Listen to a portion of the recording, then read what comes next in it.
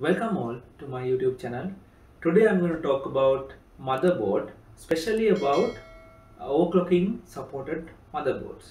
You all know what motherboards are, but I hope you might be interested to know about specialties and differences when it comes to a gaming motherboard compared to a normal motherboards available in the market.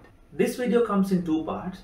As the first part, today I'm going to discuss about aesthetics, power delivery, overclocking and water cooling facilities comes with the gaming motherboard. Especially when you compare these motherboards with normal motherboards available in the market. But before jumping into that area, if you haven't already subscribed, please support my channel by subscribing it, as well as at the end of the video, if you really enjoyed and if you learned something out of this video, please give me a thumbs up and help this video. Okay, as the first topic, we are discussing about the aesthetic benefits comes with a gaming motherboard. Mostly gaming motherboards offers more aesthetics than a normal motherboard. Sometimes they comes with special color themes, or maybe themed to some game, or maybe with some addressable RGB lights, or sometimes some other motherboards comes with OLED displays as well. But if you take this motherboard, this is Asus ROG Maximus 12 Hero motherboard.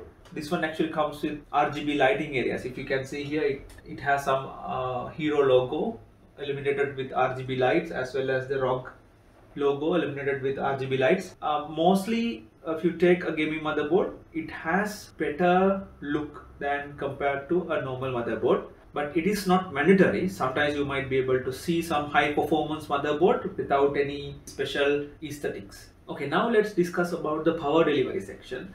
So if you can see in the top part of the motherboard, this bigger area covered with these bigger heat sinks, especially the power delivery section. So this power delivery area in the motherboard actually providing power to your processor. If you take a gaming motherboard compared to a normal motherboard, so these power delivery systems are much improved. Especially they are capable of providing more power to your processor without generating too much of heat.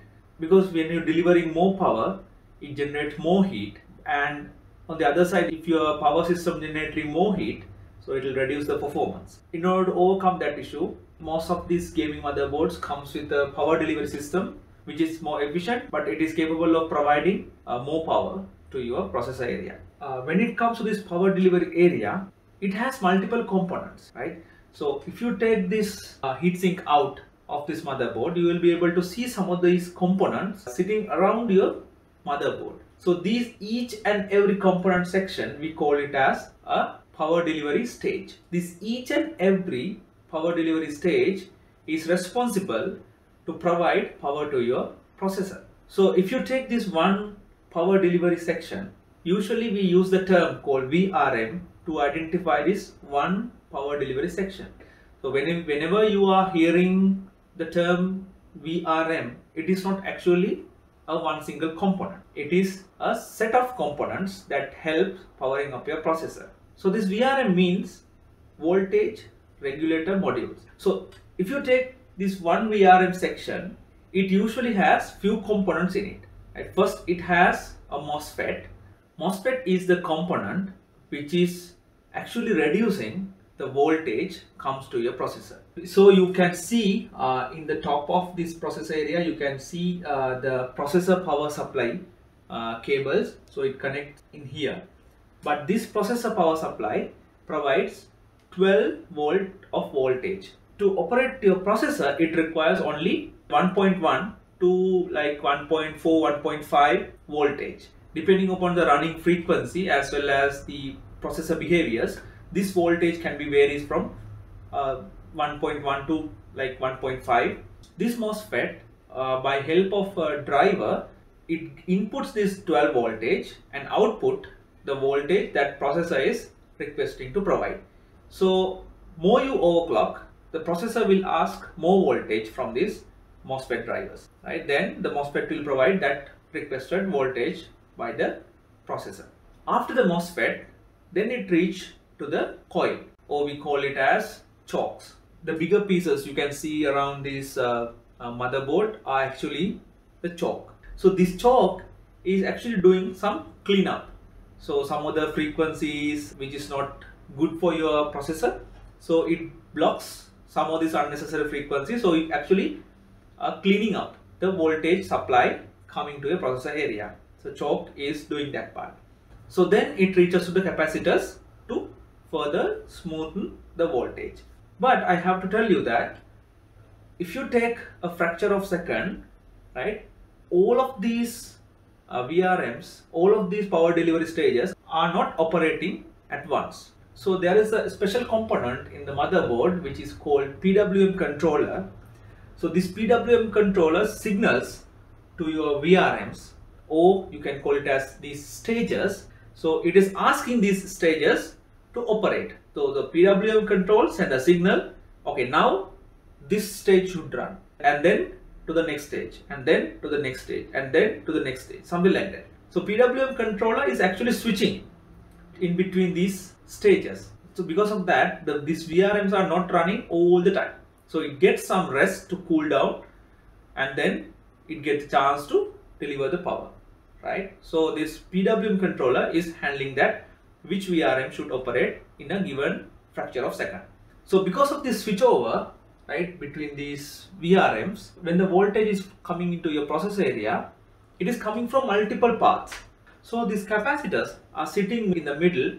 So then it smoothen up the power delivery comes from this each and every stage. Okay, that is how you get a cleaner and smoother power supply to your voltage. Okay, now you might have a question, what gaming motherboard does other than a normal motherboard when it comes to the power delivery. So I told you these power stages are responsible for providing power to your processor. So obviously, if you take a gaming motherboard, you will be able to see more power delivery stages compared to a normal motherboard. So if you take this motherboard, it has 14 plus 2 power delivery stages. That means it has 16 power delivery stages. That means since you have more channels to provide power to your processor, it can deliver more power to your processor than a normal motherboard, as well as it get more rest to cool down the VRM section. And the quality of VRM components are available in gaming motherboards are better, as well as they are expensive. As example, the high quality MOSFETs can deliver more power without producing much more heat, as well as the chokes also similar. I think this motherboard has alloy chokes which can handle higher rate of power. Finally, the quality of the capacitors provides longer lifespan, as well as can operate in high temperatures. Okay, now let's discuss about the overclocking features. Almost all these gaming motherboards usually have overclocking features provided by the motherboard BIOS itself. That means without using any third party or any other application, you can overclock your processor just by using your BIOS software. Some of the motherboards actually provides automatic overclocking. That means if you are not an experienced user, but still you can overclock your processor by changing one or two value in the motherboard BIOS area. So you don't need to have extensive knowledge about overclocking. So then motherboard will take care of the overclocking part. So you are just enabling it. So in that case, actually in this motherboard also provides that automatic overclocking, as well as it has some AI functions. So this AI function actually monitoring your processor, right? The voltage it is requesting and the heat it is generating. So it keeps track of these properties and it adjusts the CPU frequency accordingly. So then you don't need to measure, or you don't need to worry about these overclocking values. So the motherboard itself handles the overclocking part. So most of these gaming motherboards have this automatic overclocking features. Not only that, if you are an experienced user, right? So in those cases also, gaming motherboards has manual overclocking features. So in those cases, you can switch your overclocking functionalities to manual. Then you can tweak and change all of these properties, all of these values by yourself according to your experience and knowledge. So you can tweak everything up according to your expectations. Anyway, I will be doing a separate video on automatic and manual overclocking on these kind of motherboards in future to discuss more on this. Finally, we can discuss about the cooling methods. Usually, all of these gaming motherboards has larger and efficient heat sinks compared to normal motherboards. So if you can see this area, it has very big isostroke heat sink to cool down your VRMs. And if you can see in this section, you can see it has a bigger portion of heatsink to cool down your chipset, as well as another big chunks of heat sinks to cool down your NVMe SSD areas. So if you install some NVMe SSDs, these three bigger heat sinks can absorb the heat from your NVMe SSDs and cool them down. And if you want to overclock these components as well as the water cool, so you can do that also easily with this motherboard. So if you really want to water cool, you can water cool your processor and your RAMs. And if you have your graphic card, you can water cool the graphic card. But some other motherboards, you will be able to see the already water block installed VRM sections. So you can water cool the VRM section. And some other motherboards, you might be able to find a third party water blocks to your VRM sections, like this processor water block.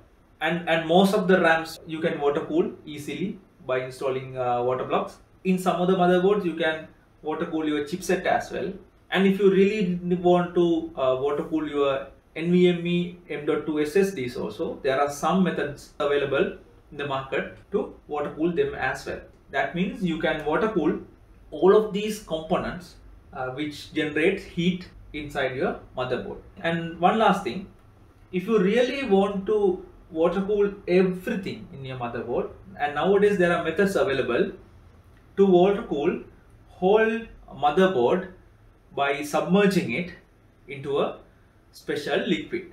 That means your whole motherboard is water cooled by this special liquid which is not conductive at all. So you don't need to worry about this each and every component to water cool. But this method is usually available for cooling down servers. It is not that popular to water cool, general purpose personal computers at the moment. Okay, these are the things we discussed today in this video. Okay, in the next video, I'm planning to discuss about input output, especially the headers. You can see in a gaming motherboard similarities, differences when it comes to a gaming motherboard and a normal motherboard, as well as the peripheral connections and the devices you can connect to a gaming motherboard.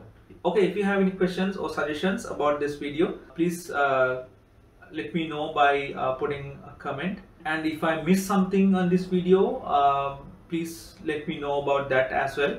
Okay, stay tuned with us and see you again in our next video. Thank you.